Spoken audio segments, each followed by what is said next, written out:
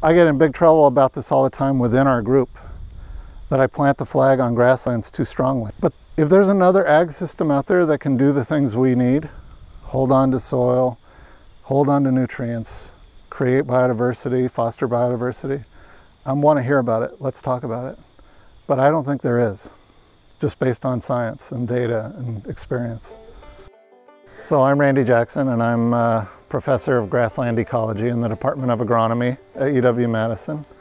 And today I'm here to talk about grasslands, all things grasslands, in particular the importance of grasslands for our agricultural system. So the Kickapoo Reforestation Fund, the Nuzum Family Fund, has been provided generous research support to my program, and part of that support has been a couple of projects that I want to talk about today that are related to how grazing grassland can help us hold on to water, help us slow down water, help us hold on to nutrients and improve water quality, help us build soils and improve soil health, and talk about how important it is for agriculture to adopt more of it for all those reasons. In the spirit of dialogue, this is the Driftless Dialogue series. If this turns into a conversation, that would be the best case scenario. I'm really not into lecturing all day. I do enough of that during the week, and my kids told me this morning, "Don't do it, Dad. Don't do your lecture," as I was writing my notes. So they said I would look like a preacher if I stood here with my book reading, so I'm not going to do that. But I do want to thank Marcy for the invitation in particular. So I want to get into some specific research projects that we've been doing, but first I want to take the opportunity to couch those projects in a larger context of a big USDA project that we've been working on for about a year. I do want to put all this in the context of a bigger project that I'm part of and helping to lead, and that's a USDA funded grant that is called Grassland 2.0. And the idea of Grassland 2.0 is that we have to develop a plan for how to move our agricultural systems from annual row crops to perennial grasslands as the dominant form of cropping system. Our agriculture needs to look at the ecosystem functions of the original prairie and use those functions as a yardstick for improving as we move into the 21st century. And the Grassland 2.0 project was a response. It came as a response to a call for proposals from USDA for sustainable agriculture research. And basically they said in their call for proposals, tell us what a sustainable ag system looks like by the year 2050. Constrain it a little bit, pick a place, pick a type of livestock, type of agricultural industry, and tell us what it looks like.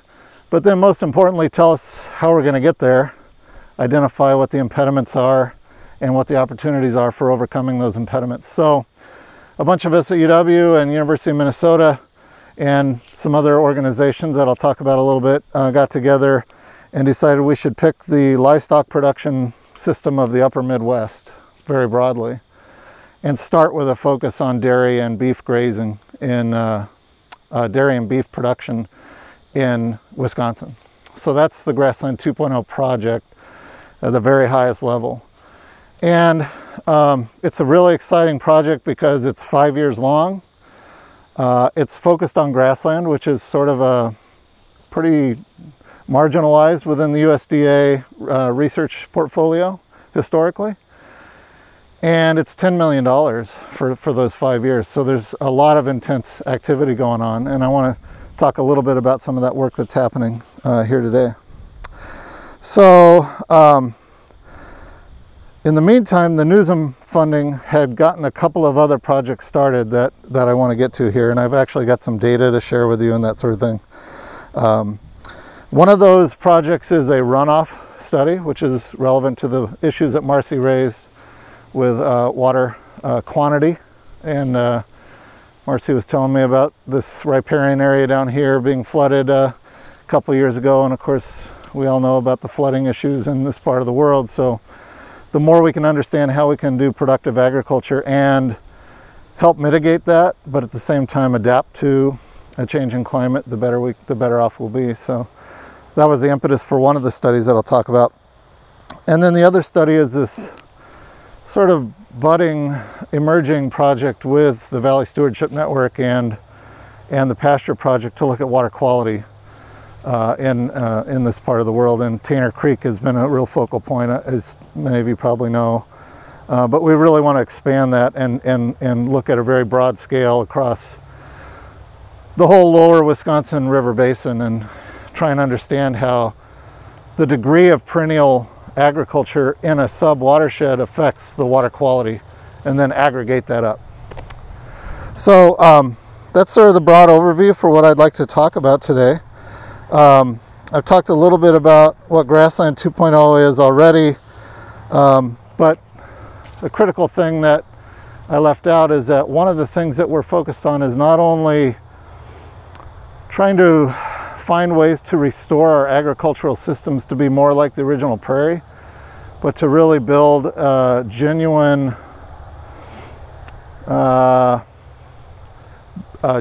program of what my colleague at University of Minnesota, Nick Jordan, calls JEDI ethos into the project. And JEDI is his acronym for Justice, Equity, Diversity, and Inclusion. And so we're really grappling and wrestling with how to do that, given that we didn't write the proposal in that way. Certainly it's been on a lot of our minds over the years, how to do this.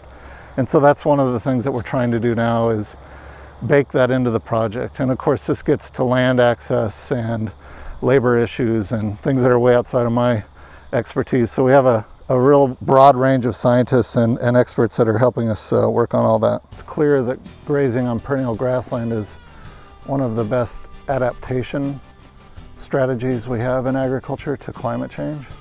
And as much as that extreme flooding is driven by a changing climate, but it's also partly driven by the way we manage the uplands.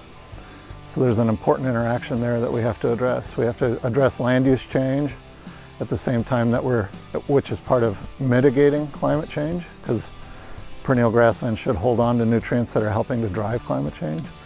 But in as much as climate change is going to continue to happen, no matter what we do today in the short term, we have to come up with some adaptation strategies, and grazing perennial grasslands is a good one there. Of course, this part of the world, Coon Valley and the Kickapoo, etc., is world renowned for responding to that crisis, working with people like Aldo Leopold, to help find ways to heal and restore the earth and the soil and cropping systems. And they did a beautiful job of putting things back in place. But I probably also don't have to convince you that while we sort of repaired the gouges, the ag systems continue to bleed out. They're very leaky. They're just inherently leaky.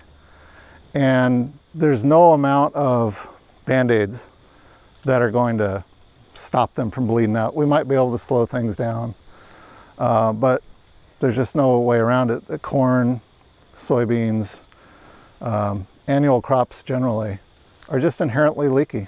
And I don't want to what do I mean by leaky? Good question. What I mean by leaky is that they don't hold on to water very well, largely because the soil gets disturbed frequently. Also because their rooting systems are shallow. And because they don't hold on to water very well, they exacerbate flooding downstream. But they also carry the water carries with it nutrients that are applied as fertilizer and manure to those cropping systems. So we get a lot of nitrogen and phosphorus that goes along for the ride with that water. And that nitrogen and phosphorus is devastating to our downstream ecosystems, lakes, streams, the ocean, Gulf of Mexico, Green Bay.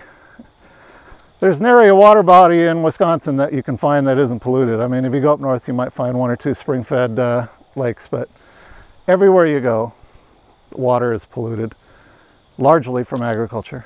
And you'll hear all kinds of things. Well, what about the contribution of septic systems And there's certainly a signal there, but the majority of it is from agriculture. And I just want to be clear, I mean, I'm from the Department of Agronomy. I have brethren that I work side by side with who would be aghast that I'm saying these things right now. But that's just the way it goes. That's just what the science says. And that's been our experience now for almost 100 years. So why do we need to grow all these annual crops? This is a big question, and it could get real metaphysical. Most of the corn that we produce, as you may know, goes to feed confined livestock. And whether those livestock are confined in dairy barns here in Wisconsin, or beef livestock confined in Nebraska and Kansas and that sort of thing, about 40% of the corn we grow goes to confined livestock. And so we have to ask ourselves as a society, is that what we want? Is that how we want to produce livestock? There are alternatives that are healthier, not only for us, but for the livestock and for the ecosystems. But there's a trade-off, and those systems tend to be less productive. They tend to squeeze less out of the land. They tend to squeeze less out of the animal. That's part of the point. That's why they're healthier. But I'm getting a little ahead of myself here. I wanted to say one more thing. I started talking about livestock production in confinement situations. Where was I going? Oh, well, I'll come back to it. I was talking about annuals being leaky, thank you. These cropping systems that we grow that are annuals, corn and soybeans and whatnot, they demand a tremendous amount of nutrients and pesticides in order to maintain that productivity, to squeeze as much as we can out of that system. Oh, thank you. It's where the stuff is going. So 40% of that corn is going to feed livestock in confinement. 35 to 40% of it is going to our gas tanks. We have to ask ourselves as a society, is that what we should be doing? Squeezing our land and extracting resources from our land so we can drive it? These are hard questions. I'm not saying I have easy answers, but we have to have these conversations.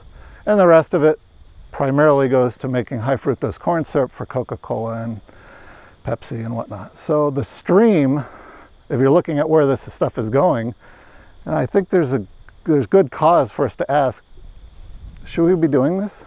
Should we be scaling it down? Where are the beans going? The beans are going to food additives. A lot of it does get mixed back into food rations for livestock, but the oil gets squeezed out and the oil gets used for food products.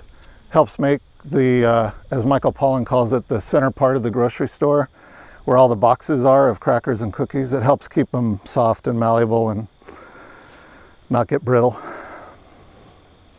Let's talk about biodiversity. You know, these annual cropping systems are devastating for biodiversity. It's pretty clear that we're driving birds towards extinction in lots of places. They've been extirpated, not extinct, but extirpated from lots of places. Arthropod numbers are dwindling. We know about pollinator abundance going down as a result of insecticides that we spray, neonicotinoids, etc. The list goes on and on. Biodiversity is devastated as a result of these annual cropping systems being so dominant. And remember now, one thing I needed to say for sure. I am not saying this to impugn or back into a corner any farmer who's doing this. Any farmer who's doing this or has been doing this is responding to macroeconomic signals that we as a society have set up for them. It's not that they're nefarious monsters who are saying, let's mess up the earth and get everything we can out of it. Maybe there's a few. I don't think so. I think they all feel like they're helping feed the world. When I talk to them, that's what they say. And I believe them. But we just have to have a broader conversation, I think, about whether that's actually what's happening or not. And how we can help them feed the world. So if our current systems are bleeding out, there are ways that we can produce livestock. You know, a big part of what we're doing with that corn and beans is feeding livestock. There are ways we can feed livestock, or better yet, there are ways that we can have livestock feed themselves by bringing them out onto grass like this and letting them graze that grass. And by letting them spread their manure themselves and their urine and spread it around in a distributed and diffuse way.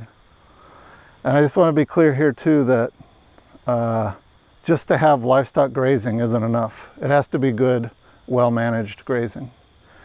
I saw a lot of not so well-managed grazing on the way out here and thought to myself, I need to stop and take a picture and say, this is not what we mean. And what we don't mean is, when we talk about not so well-managed grazing, is so-called continuous grazing, where livestock are just let out into an area and left to roam and graze however they want, wherever they want, whenever they want. It's not just turning them out into the North 40. It's intensive management. It's going out and paying attention to the grass. It's measuring the grass and how productive it is in one area and not in another area. So it really is, it drives the farmer back to the land and helps the farmer sort of communicate with the land, listen to the land, and be adaptive and responsive to the land. And there are lots of people who have done this, who have either started doing this or made a conversion, and I don't think they really knew that that was going to be a part of it, this benefit of like, I'm back in touch with the land now. I'm back in touch with this system. I'm managing the land, not just growing livestock. And I'm not a farmer, so I don't want to get too poetic or nostalgic about it, but I hear this story a lot from folks who turn to grazing. I think the key thing is to understand that agriculture has a huge role to play in conservation. I think people in this part of the world already understand that to a large degree, but understand that the basis of that agriculture has to be perennial grassland. And that's the only way we're going to get the kinds of ecosystem services that we need out of our landscapes. And this is a beautiful place to test and explore and develop Grassland 2.0. The benefits of well-managed grazing are very clear, but there's a big but. And that but is there's nuance in the way we manage and where we manage. And that keeps people like me in business for doing research projects to help understand what is that nuance. So continuous grazing, I think, is pretty clear, encourages undesirable plant species, thistles and other weeds that we don't want in the system. One of the goals of rotational grazing is to maintain as uniform a grass stand as you can with clover in it for nitrogen fixation, but to maintain a nice uniform pasture that is dense and keeps those weeds out, that keeps them out of the system. Continuous grazing, it's clear, reduces the grass plant's ability to hold on to water and nutrients the way we want them to. Because the plant is constantly trying to rebuild its photosynthetic apparatus, it doesn't have the ability to put energy below ground and do the things we want those grass plants to do, which is to grow a very deep, fibrous, dense root system that's constantly turning over, which means growing and dying when it doesn't find what it wants, growing other places, and creating a sod that is like a sponge that can hold on to water and nutrients. So we have to allow the plants a chance to, as Dick Cates, my grazing buddy, likes to say, put money in the bank. You got to put money in the bank. You got to put it below ground first. Then you can take what's above. Sorry, I promised Dick I wouldn't imitate him anymore.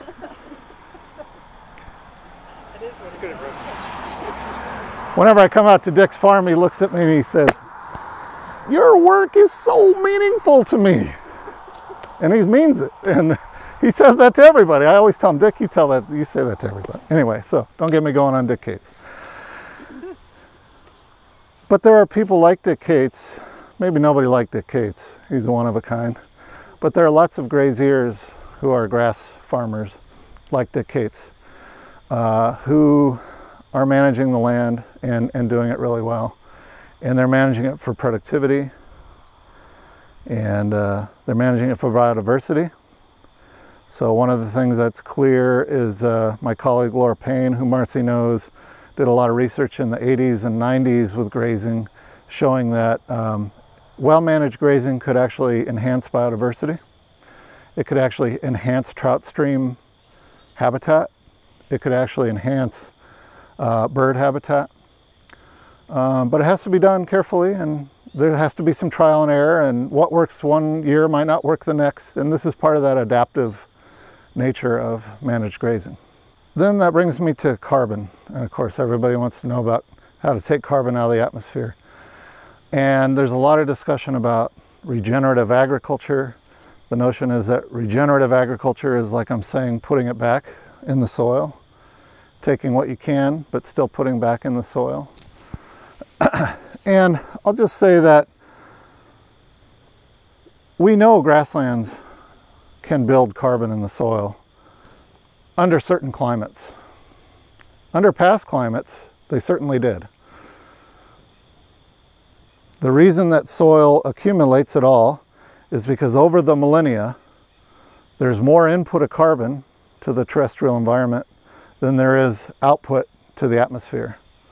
And right now, that's not happening. Right now, there's more output to the atmosphere from the soil than there is input from the plants. But that's not in well-managed grasslands, it's just in all this. Well, this is the nuance that I want to get to. Sometimes it is, and sometimes it's not. And so we have to be really careful, because there are a lot of folks out there trying to sell soil carbon credits and schemes for, paying farmers for soil carbon, which I am all for. But I think we have to be careful that if those schemes go down the road of like trying to measure soil carbon, like how much carbon did you gain, Robert, in the last year? Last year, Robert may have managed very well, but actually lost soil carbon, because soil carbon largely is driven by the climate. And we're in a situation now where the climate is on a trajectory upward. It is clearly getting warmer at night. It is clearly getting warmer in the winter time, in the springtime. And those are all periods when there's no plant growth.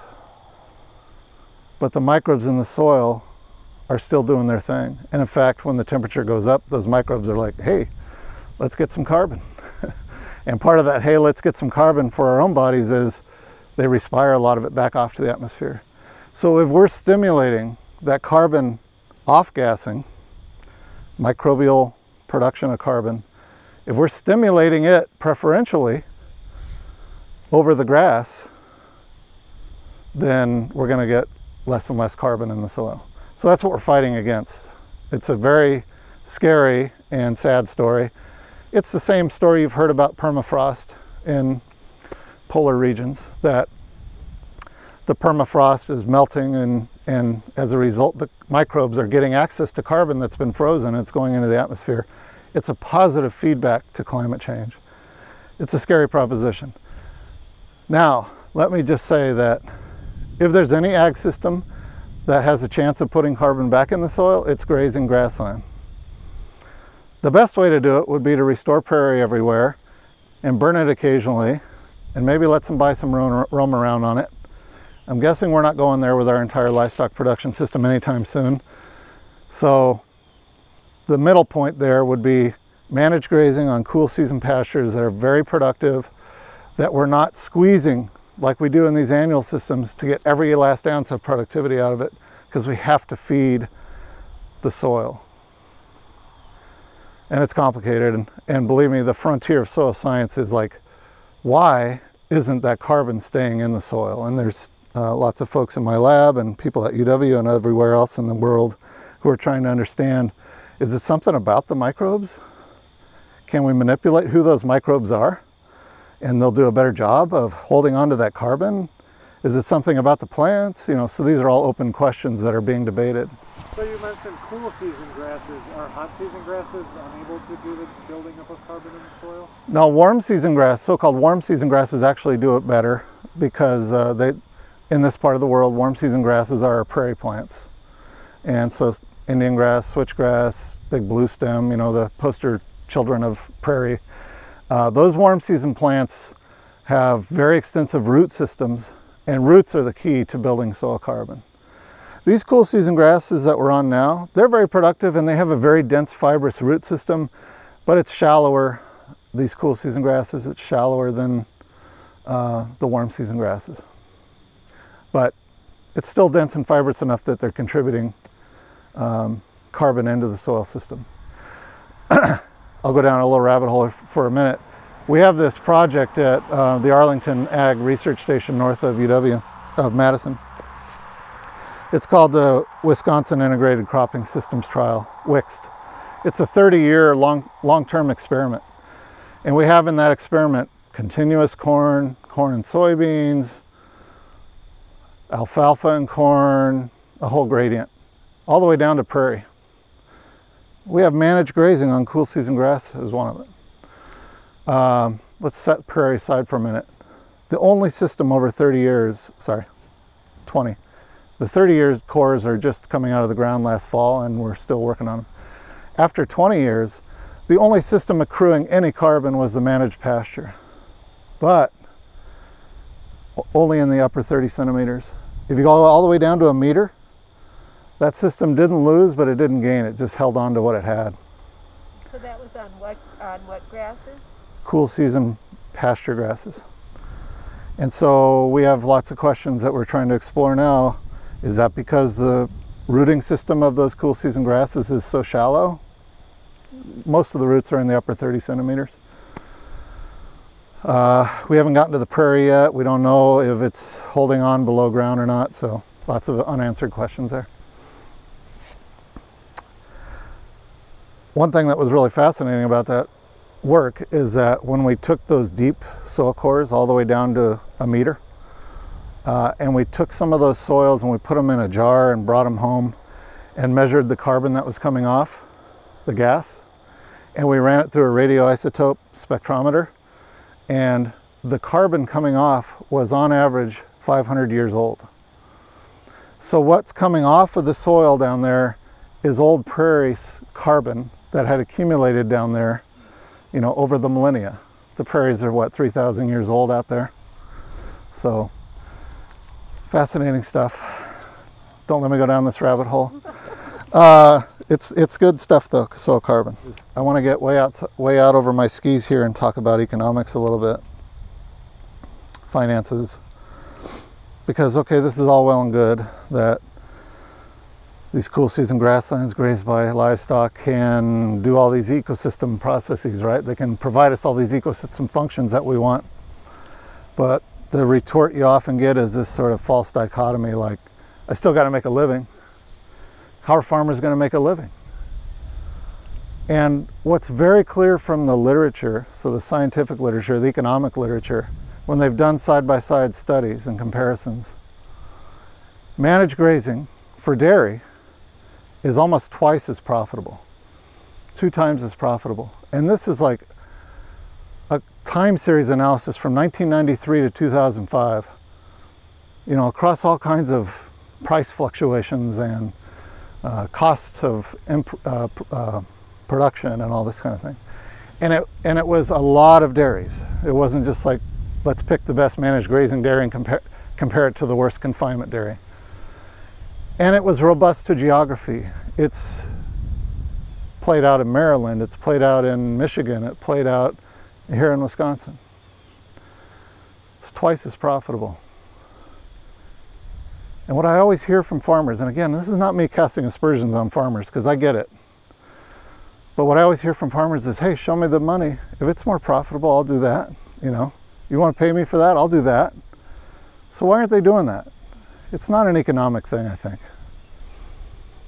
And again, I don't think it's because farmers want to do poorly by the environment. So what is it? I think we have good evidence for this, that it's primarily social and political, and the transition costs are enormous. So it may be more profitable, but I've invested in all this steel and infrastructure and a way of thinking, and now you're telling me I don't need all this. What am I going to do with it? So these are the huge impediments to getting more of this grazing grassland out on the landscape, we think. Wouldn't you say that with the collapse of dairy, that what has actually happened in dairy is that it's moving increasingly toward concentration and confinement? Yeah. And so what you're seeing with all the old lands that used to generate, you know, forage for dairy and pasture is they're converting to cropping, and a lot of farmers are working off the farm. Right. They're right. That's absolutely the trajectory we're on. And if you look at the data, it's very scary. let me get this right. I got here from California in 2003, and there were over 16,000 dairies in Wisconsin. Today there are less than 7,000, and it's been a linear downward trajectory. And if you continue that linear trajectory, by the year 2030, there'll probably be 5 dairies in Wisconsin. I don't think that's going to happen. I don't know, but you know, where is it going to plateau? Is it going to plateau? Consolidation is definitely the way. So, and related to that is, like, why wouldn't you choose a more profitable approach? And when I say social, I don't mean it's like people have problems and that's why they don't do it. Like my economist friend Brad Barham says to me, Randy, there's all kinds of things that would be more profitable for you to do, but you do them anyway. Shall we start? And he's like, going out for a beer on Friday and buying that pickup right there when you could have bought something smaller. And, you know, so it's not just farmers. We're all responding and living in this social world. Critically, there's this, like, what does it mean to be a farmer? This sort of thing that in academic speak we call the individual interior, the self. You know, this gets way out over my skis here, but who am I as a farmer, and what does it mean for me to be a farmer, and what do I owe to my parents who were farmers? If I do it differently, am I disparaging them? If I do something different, am I explicitly indicating to the rest of the world that my parents were wrong? And on and on. That's sort of the interior thing. We have to find a way to deal with that. And I don't mean deal with it like it's some sort of pathology. Like, we have to acknowledge it and work with folks. Then there's this community interior thing. There's like these 4 quadrants. I'm trying not to make it academic, but this community interior thing that's more about, like, who are we as a group of farmers? And, you know, we're the farmers that we meet at the coffee shop every week, and this is the way they all do it. And if I'm the first one to do something different, I won't be able to go down there anymore. I know how it feels. I walked into the gas station down there with a mask on earlier today, and I was not one of that group. They were all looking at me askance, like, you're not part of our group, big fella. Anyway, so there's this exterior internal thing. And those are way out of my, like, I just told you everything I know about it, except that one of the things that we're doing in Grassland 2.0 to engage this is convene what we call learning hubs, which are just sit-downs, workshops, things like this, with trying to get folks together who usually don't talk to each other or who talk a different language. And critically, what we're doing in that context is putting models of the landscape up on the screen. And these models have been designed so that we can just turn the dials on them in a very immediate way, get a response. So it's sort of like, if you know SimCity, you know, you can kind of design the city. Well, this software is meant to be like, can we design the landscape? What if we take that corn and put it in grass and put some corn over here? Maybe that's more benign because it's not going to get to the waterway. So it's like a safe space to reconfigure the landscape or the individual farm and press go and see what the ramifications are. Wow, that would actually increase my profitability to not grow corn right up to the road or right up to the whatever. If I planted grass in this part of the farm, it would actually sequester carbon in the soil, or it would be more likely to sequester carbon in the soil. You can see here why it's so important to get those equations right. And then part of that conversation is then, what are the opportunities to help Robert as farmer A in this meeting get paid for storing that carbon in the soil? maybe he can even get paid more for storing that carbon than squeezing some more corn out of it. But what's critical is that Robert, sorry to pick on you, Robert, but... That's fine. You know, I made a joke one time about playing my entire lawn in Brady Scene downtown in corn, so... make it interesting. So you can use it. That's all right. Thanks, Robert. So Robert is sitting there, but he's sitting there with his peers, and they see Robert struggling with, like, if I did that, what would happen? And then he's hearing from his peers that, yeah, they'd be willing to try that. And I'm, you know, maybe I'm simplifying it and making it Pollyanna, but there's this group dynamic that we hope helps overcome this. What will the neighbors think if I plant corn in my front yard? Well, if all the neighbors are there when I actually see the model and go, wow, this corn's going to make me twice as profitable, I'm going for it. I've already acknowledged to the world and my community that I'm going to make a change. And so it's not like one day I have to pull the drapes closed and wait and see who's going to throw tomatoes at me. Anyway, I don't know anything about all this stuff. We have social scientists and folks that actually do, and so they're helping us convene these meetings and these sessions, and we're very likely to have a learning hub out here in this part of the world that's situated around Kickapoo and Tanner Creek and Valley Stewardship Network, etc. So we're very excited about that. SNAP Plus is actually being built into our modeling program because farmers know SNAP Plus. They're comfortable, well, I don't know if they're comfortable with it, they might hate it, but they know that it's important to use for nutrient management. And so part of trust building with them is like, here's SNAP Plus. Can't you see that it actually is doing what you think it's doing? You've used SNAP Plus.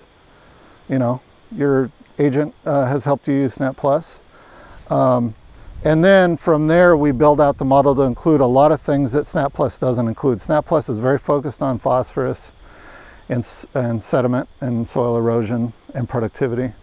Our model has those things plus nitrogen loss and biodiversity, and we're actually building some of these social economic indicators into it as well, like job creation in the community, and now I'm really getting out over my skis again, but quality of life metrics, these types of things. So our model for our grassland project is called SmartScape. Most ecosystem models, they simulate what the ecosystem's doing, but they take a tremendous amount of runtime. And so in the old days, we would try and do this stakeholder engagement like I've described, and it'd be like, okay, what if we put the corn there and the grass there? Okay, we'll be back in 2 weeks after we run the computer model, and then we'll come back and present you with the results. This has been simplified so that we can just turn the dials and go, ooh, now you can see in real time what the outcome will be. But that gives up a little bit of precision.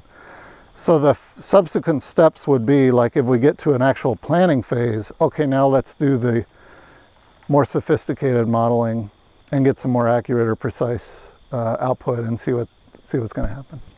This is all selling on the open competitive market. It's all because of reduced cost of production. And in particular, the cost of growing corn and the cost of growing soybeans, putting fuel in the tractor, keeping the cows heated and warm at night when instead they're out just grazing pasture. So it's feed costs and other production costs.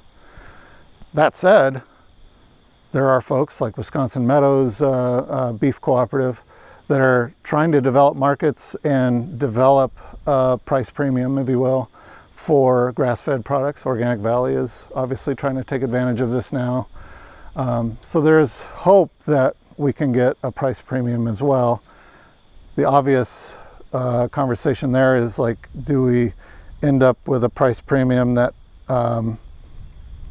discourages the less affluent from accessing those, and we don't want that. So we have to figure out that too. I get in big trouble about this all the time within our group, that I plant the flag on grasslands too strongly. I think I might have done that today. But the reason I do that,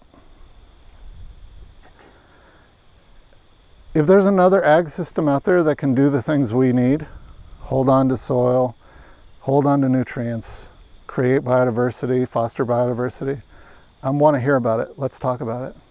But I don't think there is, just based on science and data and experience. So the starting point with the Tanner Creek Watershed Council or the Valley Stewardship Network conversation, whatever, however that triangulates, it has to be, what do you all want? You have to live it. We're here with models, but our thing is like, we don't want to be part of the conversation if it's going to be like a halfway, you know, Band-Aid on the system type of solution. So, Marcy. I just wanted to add to that. That was one of the things that came up in the initial conversation is that if this area becomes a learning hub, we want to be a part from the ground up. Like, we hear issues with how do we maintain fencing in rotation grading? How do we find a market for it? Right now, processing, maybe Sandy and Vic can talk to that. You know, where do you get the market for it beyond Organic Valley, right, or something like that? How does this work for everybody around us? That's true. We self-market right now, and we have seen our normal processing times, appointments taken up, and prices for that are volatile too. Yeah. That processing prices are going up, so we're trying to keep our prices the same so people still want to purchase it. Yeah. Yep. Right, and you know, maybe the pandemic offers opportunities that we don't know about. Well, but from what our I'm recent hearing, processing, that has increased the need for our product. We had to turn people away. We have a waiting list for our next processing. So I think that's due to the pandemic. Absolutely. It's also driving the price. Yeah, we've heard that story across the board, that the supply chains have been laid bare, and the shorter supply chains have been in full demand, and it's been a hardship for a lot of people. It's been a boon for some, but these issues of supply chain, though, that you're bringing up, Marcy, are a critical part of our Learning Hub discussions. And Nick Jordan, who's one of our project PIs from Minnesota, his expertise is if my expertise is more about soil carbon modeling and this sort of thing, his expertise is how do we identify and develop what he calls value-added supply chains. Values-added supply chains. So, I don't know the answer to that, but I know that it involves like having farmers and suppliers and processors around the table and doing, you know, what I envision is like work on a whiteboard. Like, if we don't have more processors, this is not going to happen. How are we going to get more processors? We need investment capital. Where are we going to get investment capital?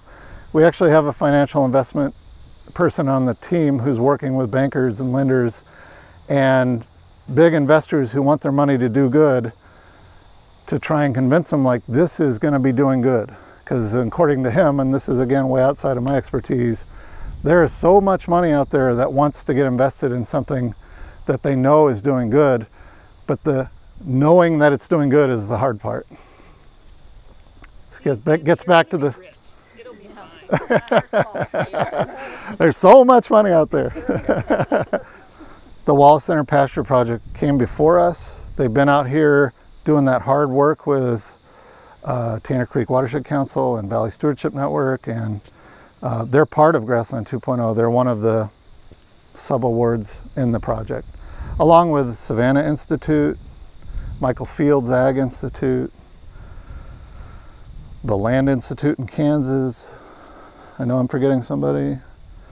The Croatan Institute. Is there a website? Greenland's Blue Waters. Grassland 2.0? There will be in a matter of weeks. We actually have an official launch date where we're going to have an announcement and social media and all that kind of stuff emerging October 19th. Press release. I've never done that before. So. I've been talking a lot. I love the questions, so keep them coming, or conversation. Is this kind of farming mostly associated with organic farming or non-organics also? I would say it's primarily not organic, although organic milk production has to use pasture, so they're required to have some grazing. this is a very controversial topic because there are big organic producers in Texas and New Mexico that are gaming the system, and anyway, I don't want to go down that road. So grazing and pasture is a big part of organic, but I would say that the sector that's grass-fed is bigger than that. I mean, organic is as huge and important as it is, it's constrained because they limit the number of farmers they can have, you know, to match supply and demand. I would say there's more grass farmers out there that are not organic, but maybe Robert knows differently. I will say that one of the things that Grassland 2.0 is engaged in, Brad Barham, who's this economist I mentioned, is leading a survey of all dairy producers in the state of Wisconsin. And he's really working hard to make sure he gets a good return across all sectors, not just grazing, because he really wants to understand what's out there now, what are people doing. And part of the survey is like trying to understand who is likely to be amenable to a conversation about making change.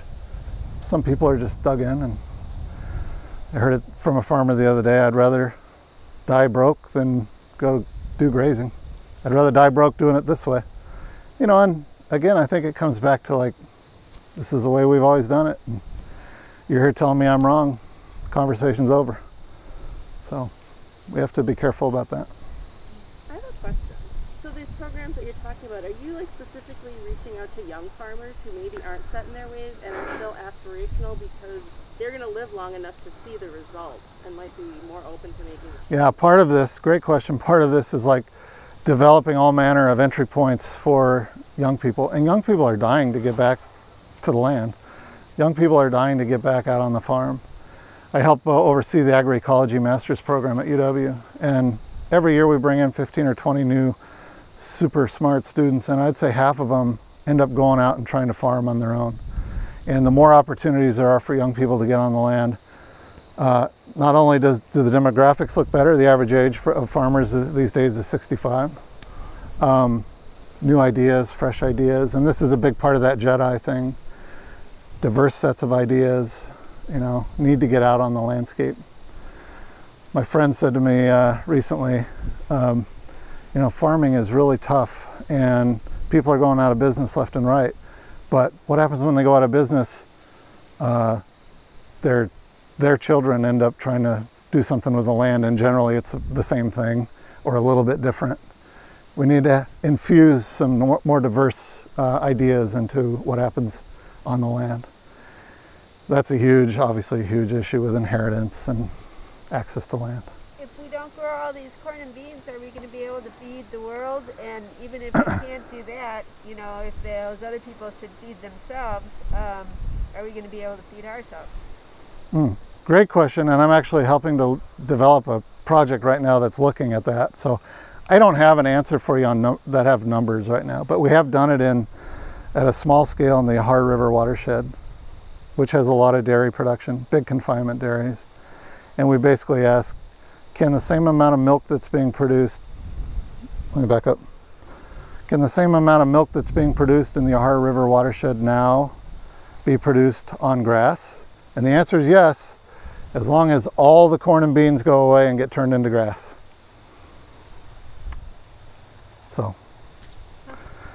but to your bigger point, I mean, we're not feeding the world now. That's always been a false narrative. Why? Well, I explained where the corn and soybeans go now. 40% of it go to livestock that we end up buying and eating ourselves as meat. Well, isn't it really just going to hogs that we slaughter and freeze and ship to China? That's part of it, yeah. But is that feeding the world? You know, I mean, it's not going to the folks who are hungry.